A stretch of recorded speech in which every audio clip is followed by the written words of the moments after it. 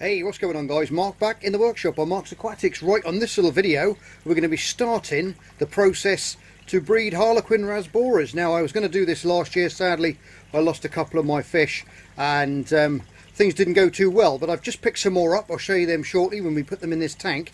But this Monte Carlo, believe it or not, is a ground creeping plant, has decided to go ballistic and go right up to the ceiling in the tank. So we've got to clear some of this out, so open it up, because I've got some Amazon swords at the back there and some Anubias over on this side there, and they're going to be laying their their eggs on the underside of the leaves when they do so. But what I'm going to do first is I'm going to clear out all this Monte Carlo. I'm not going to waste it. I'm going to plant it in the tank next door with some of the little crebensis in there, which I've got rid of some of them, but some of them still need new homes. And then we're going to replant some of it in amongst the media, clean it up a little bit, scrape a bit of algae off, get it all ready, give it a little water change, and then we're going to put them in. And then hopefully after a couple of weeks of feeding up nicely on live food, we'll have some little eggs and we can teach you guys all the tricks and trade how to breed them. Okay, right, okay guys, we are back and it's been 2 weeks later. They've all settled in now nicely, been showing signs of activity of breeding, males chasing females around. Now just go through a little bit of the background on what we've done with this tank. Okay, now we removed all that Monte Carlo on the right hand side on the base of the tank there in the substrate to open up those leaves so they can lay the eggs on the underside, and hopefully we'll get some of that action first thing in the morning, tomorrow morning. I've been feeding them up heavily on Daphnia and bloodworms. Okay, so they've been conditioning them up for that couple of weeks. As you can see, she's the one on the left hand side being chased there on the surface by a male, and nice and fat, full of eggs and raring to go. To sex these guys, males are slightly smaller, can be smaller, and the fins are a lot, well not a lot actually, they're slightly more red than the females. Okay, the females are a little bit more washed out than the males. You can see that if they keep still for 5 minutes. You'll see that male buyer. Oh, there we go. I think we might have a bit of action there already. No, that was a false go, that was. She's just testing the leaves, I think. So hopefully a bit later on in the video we'll see that. I put these videos together obviously, so if it jumps ahead or a little bit, it's because I've been filming these over the last couple of weeks, and to get the action for you guys to see. Okay, temperature wise you're going to be on around, I don't know, 27 degrees, a little bit warmer, pH of around 6. Just slightly acidic water. Okay, that's what you want, just that slightly acidic water for them. Obviously I've made that, I've used rainwater from a good pure source that I've got here in my house, and you obviously you can add other things as well, like bogwood and different things. I've got some almond leaves in the rear section of this tank as well, because it's got a rear filtration in this little cube, and I've put some bits of driftwood and things and stuck them down in there because I didn't want to upset them too much. So it's quite handy having a filtration at the back, so you can add things in there to change your water parameters. But over the last couple of weeks I've been slowly dropping that pH down, because it was at around 7.5, and I've slowly dropped it down to 6, which will then trigger them to start spawning. These are a beautiful little fish, one of my favourites, one of the first ones I think you keep when you start keeping tropical fish. And those are the neons, but we've bred the neons already. If you haven't seen that video, go back and have a look at that. That's how to breed neons. 1, 2, 3, I think there's about four videos I made of that, right through to releasing the fry into their own tank, and that was going back about a year ago now. We bred those guys here, but these are all settled in there nicely now. Like I said, pH of around 6, temperature around 27.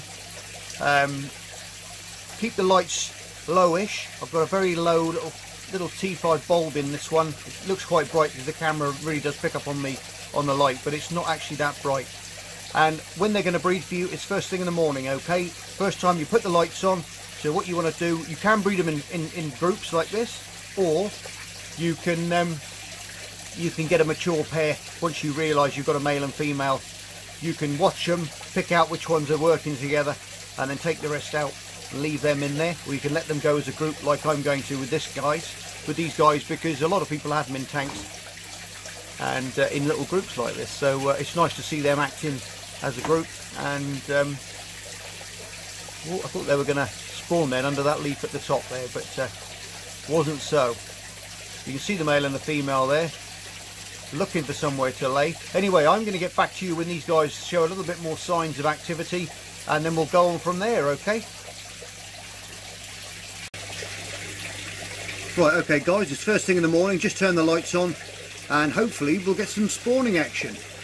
They're looking like they're going to do a little something. She's looking under the leaves. You can see she's the big one there, swimming around with the males following her. And with a bit of luck, she'll go underneath the leaves and deposit some eggs.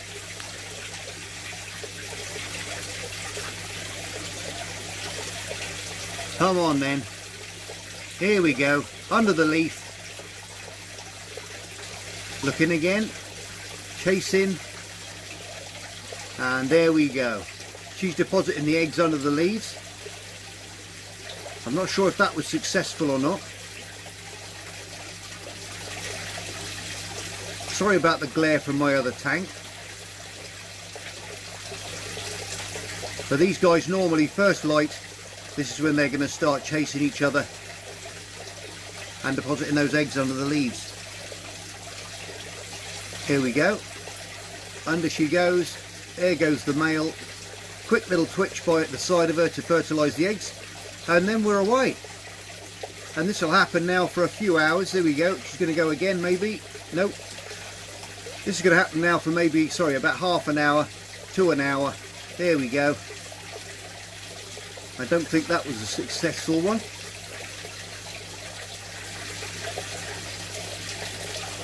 And then we'll stop, and then they'll get back to feeding. I put a little bit of food in there for them just to start them off.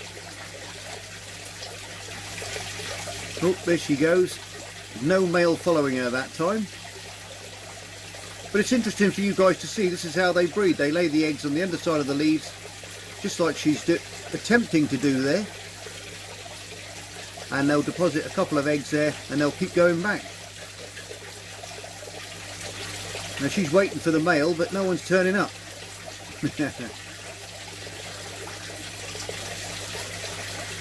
Brilliant stuff. Well, hopefully we'll get a little bit more action for you guys to see in a little bit.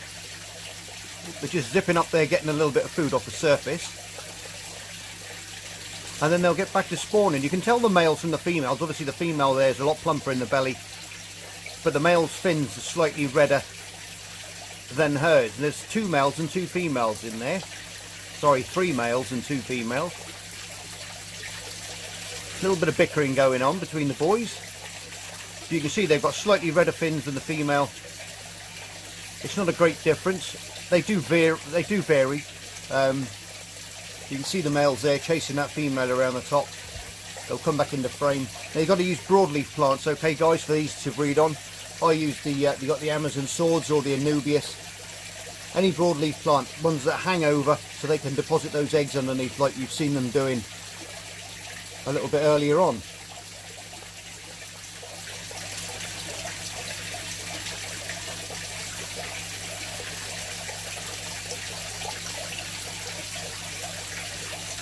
You don't need a huge tank either to breed these guys. This is just a little nano cube which I've had going for some time. You saw I had the endlers in there. Now I've made that water slightly softer. I've dropped that water down to about 6 pH, okay, and they want it just slightly acidic to get them to go. Obviously from the Amazon, places like that, they're used to the darker water, some really tanned up water as well, and they prefer the softer water. So you've got to get that water down, and you can use rainwater for that if you can get it from a clean source, or you can use RO water mixed with dechlorinated tap water, adding obviously bogwood, driftwood, things of that nature, almond leaves, which will drop that pH. But you've got to get it all set up, and obviously we've got to get the infusoria cultures going. Mine's already going in my living room, to my wife's disgust, and because it stinks the place out. I know you can do it various other ways, but I've always used broccoli. I find I tend to get the best cultures that way. You put up with a bit of smell, but then you get a really good culture. You've got lots of food for those babies when they hatch, and you can have a more successful hatch rate, survival rate of the fry that way. But it's lovely to see these guys going for it, putting on a show for you, showing you how to do it. This is the first of the breeding series for this year. like I say, I'm super busy with my shop at the moment. I'm sorry I haven't been putting out as many videos as I usually have. But it's all about money, sadly, in the world, and we need to make some money so we can survive. And the shop's doing well. So hopefully, once that goes a little bit further down the line, I'll be able to organise things a little bit better and get back into making these videos a little bit more. Because I do miss making them, to be honest, I really do.